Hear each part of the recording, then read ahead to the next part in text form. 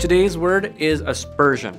It's an attack on someone or something's reputation. So it's basically an insult that is very public. Think of a political campaign, a negative ad that says, "My opponent takes bribes. You can't trust him." That's certainly an aspersion. Or maybe a tabloid that says, "Oh, this celebrity's getting divorced. Why?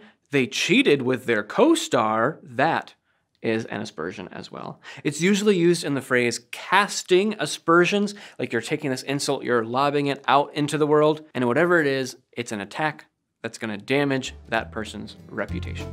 Subscribe for more Word of the Day videos and check out our other free GRE resources in the description below.